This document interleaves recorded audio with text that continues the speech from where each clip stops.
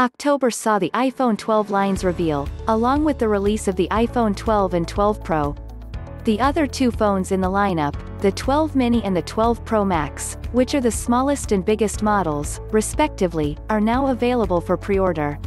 Apple has also opened pre-orders for the HomePod Mini, which costs $99. We've detailed how to order that device in a separate article.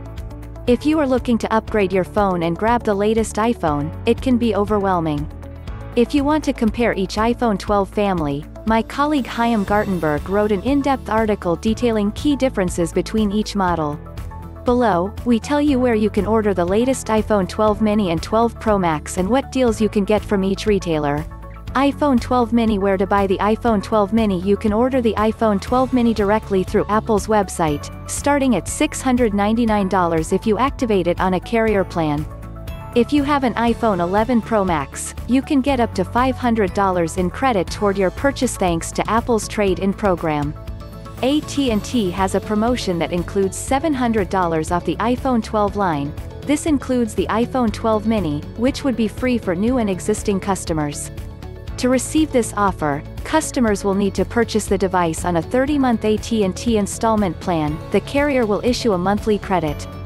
You must also subscribe to an AT&T Unlimited plan and trade in a phone that is both in good condition and valued at $95 or more.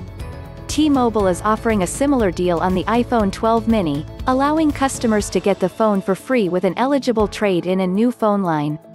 T-Mobile and Sprint legacy customers who have been with the carrier for more than 5 years can get a $200 rebate on any new iPhone when they trade in an active iPhone on an eligible plan.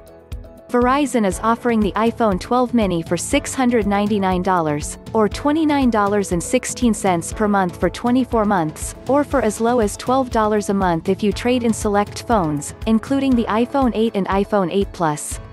New customers can get the iPhone 12 mini for free if they switch from another carrier. Or, they can get the iPhone 12 mini for free when adding a new unlimited plan and buying an iPhone 12 or 12 mini.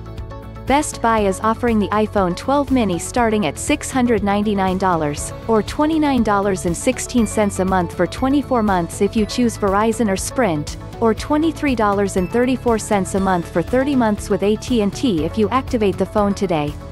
Best Buy is offering the iPhone 12 for free with eligible trade-ins.